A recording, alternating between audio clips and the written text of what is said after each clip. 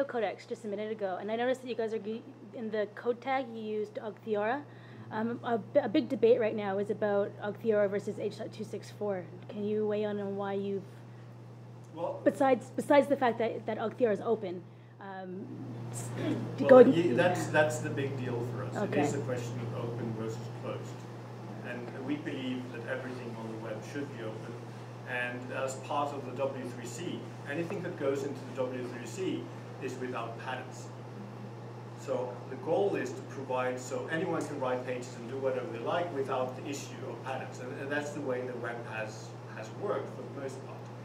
And video has been outside. It's been handled first by Microsoft and by Apple and the others that have been provided QuickTime and the Windows Media Player, and then by Adobe and Flash. We believe that the video should be a part of the standard of the web. We propose the video tab, but there also needs to be a decision on what kind of video. We believe that should be an open standard, so that's why we've been supporting Ogg Theora, because it's an open solution. I mean, if Håkon wants to say a few things, because Håkon has been very, very, very involved in this. Yes. It's very important for us, and a lot of things are happening with the video format now. I think everyone agrees on the video syntax that I showed on the screen, and I'm glad you picked up on the Theora thing.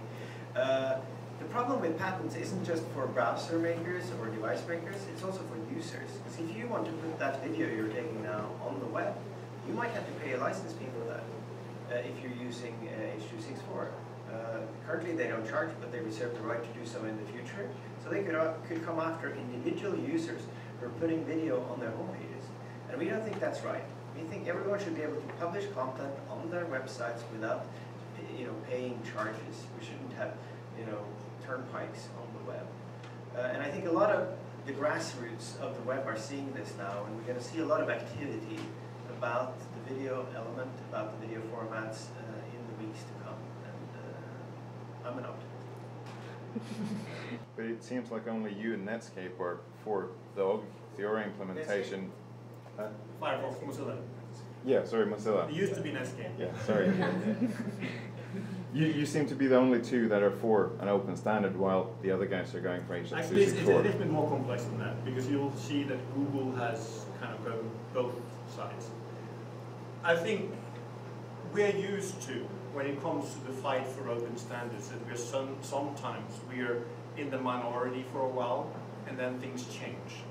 For the longest time, we've been fighting for new open standards, and things weren't moving because the big gorilla in the room, Microsoft, was not supporting the web standards and making it very difficult for the web standards to move forward. Gradually, support from the various companies across the world for open web standards extended, and then we ended with an open solution. My feeling is that, Google is also on the side of the open solutions, although they have done both so far. So we suppose Google will open source the VP8 codec in Google I/O just 10 days later. So if Google do open source it, Opera will adapt it as the default codec. I think we say no comment.